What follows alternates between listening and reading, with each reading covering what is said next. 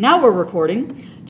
What this section is about is you're on that deserted island that the other people here want you to be on without technology, and you have your stick. You're on Survivor. You're on Survivor. You have your stick, and you have to draw what a function looks like.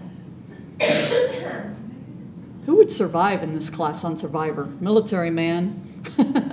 All right. So what all this is saying here is, notice if I have concave down, what's happening is that it's still a positive derivative. My function's still increasing, but notice it's starting to slow down, meaning my first derivative, my slopes are decreasing. If I'm going this way, concave up, notice that I have these are all positive slopes, but now this is starting to increase faster. So that's what we talk about concavity. It's concave up if your derivative is increasing, concave down if your derivative is decreasing, and again on this interval. So the first derivative test said set the first derivative equal to 0, and that will find critical points. The second derivative test says, well, if I have the second derivative and it's greater than 0, then I'm going to have concave up. If I have the second derivative and it's less than 0, I have concave down. What's the second derivative mean? The acceleration. Acceleration. So I think logically, you know me, I ain't going to memorize that junk. I'm going to look at this and say, okay, this basically, I'm not saying it's going negative, but this basically tells me less than 0, it's starting to slow down, my acceleration. This is telling me it's starting to speed up. And so that's just kind of how I remember it. And again, a lot of these definitions you're going to see are ways to find max and mins. Well, our critical points. Also, we have what's called an inflection point. An inflection point is where we change concavity. In other words, where this went from concave up to concave down are the opposite. Now, again, it's kind of weird teaching BioCal because they've been doing inflection points for 2 weeks now. They do a lot with stuff like this because they look at maybe where did a population stand still. You know, you have some, I always like to say something in a petri dish because I should have been a biology major because isn't petri a cool word? Petri, yeah, that's a cool word. That's also a dinosaur on the label before time. That was my show. All right, so I had every episode. So I can find inflection points by taking the second derivative and setting it equal to 0. And if you think about it, because you're changing, you're not accelerating. You went from either decelerating to accelerating, and you kind of stopped. So here's our definitions here. It says if my first derivative equals 0. Again, don't read that like that. That says, okay, I have a max or a min. That's a critical point right there. My second derivative, remember this is where we said, oh, that kind of makes sense that I'm starting to slow down here my acceleration, so I have a max. If I have this one, I have a critical point, and then it's going to start to speed up my acceleration, and so then I have a min. This one I think is funny, but you will see an example next class. I guess next Wednesday, that it says if both of these equal 0, well, it could have a max, it could have a min, it may not. I always think those are funny, like, well, then what is it? And so you're going to actually see this in an example coming up. What happens is you have something like that where you can't take the derivative, okay? You have a cusp, you have a sharp, yeah. So that's what ends up happening if both of these sometimes are equal to 0. You could look at values to the left and to the right and see if it's increasing, decreasing, all that good stuff. All right, so this, once again, is probably what you could look forward to next Friday on a test, is I probably will give you a function and tell you to graph it. A quiz, I'm sorry. I know, you guys think there's a difference between test and quiz. Well, there is in the grade point average, right? All right, so anyway, I'm going to give you a function and I'm going to tell you to graph it. And you're going to say, but I can't use my calculator? No.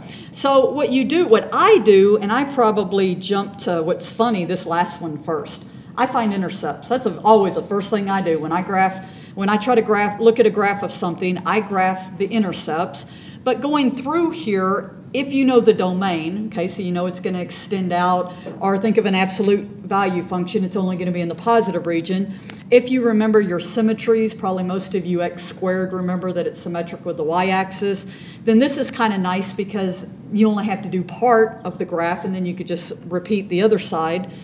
Find derivatives, first and second derivatives, because this will help me find critical points. It'll find me where I have max and mins. Again, I can look in intervals to see where it's increasing, decreasing. I can find inflection points, which again, an inflection point tells where it's changing concavity, concave up to concave down, or reverse. And then if I have any asymptotes. Okay, so this would be a way that, again, you don't have technology, you would actually graph these. All right, so here's your question. I may not even tell you all that. I may give you that and just flat out say graph it. Well, I guess I got to tell you this because some of you would be like real funny and you just pick a whole bunch of points, right, and plot them. So what I want to do is I want to graph this with calculus, I should say.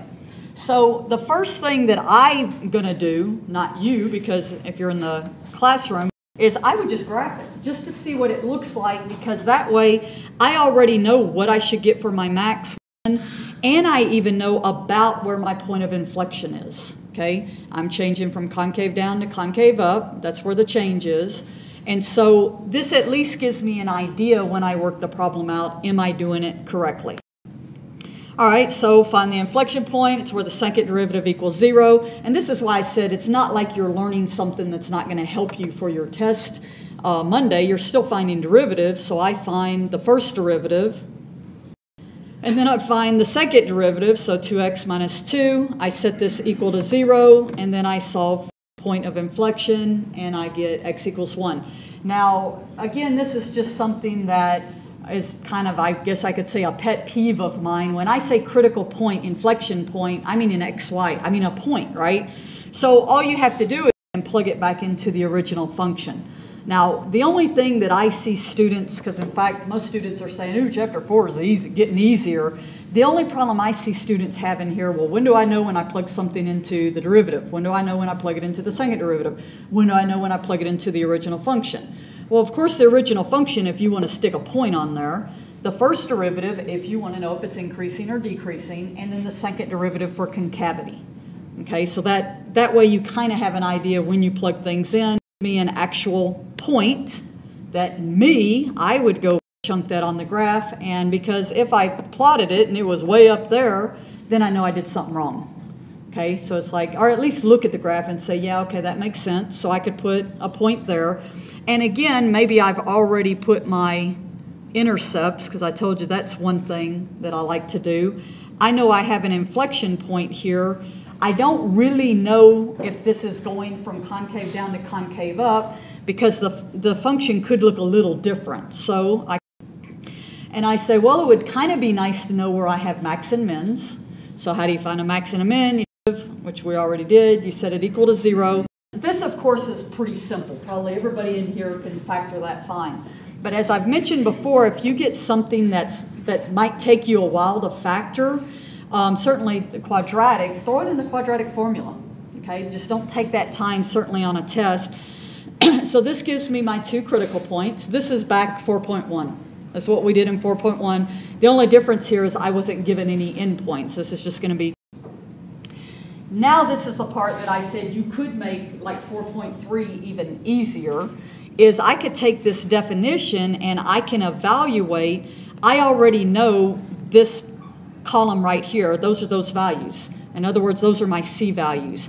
These are my critical points where my first derivative is 0. So this is where I was saying that students get confused. Well, where do I plug values in? If I plug my critical points into my second derivative, use these rules that tell me if I have a local min or a local max, okay, by that definition, okay, that I had on the slide before. So that gives me, if it's greater than 0, a min, less than 0, a max. And then once again, if I want to know exact values, then I can evaluate at these 2 values, again, just to find a point.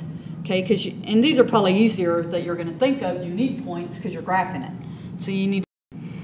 All right, so I evaluate both, meaning I plug in 3, I plug in -1, and I get my actual points. Now the next part I'm going to do just for sake of showing how to do it, but if you logically think about this, so that's my max and my min.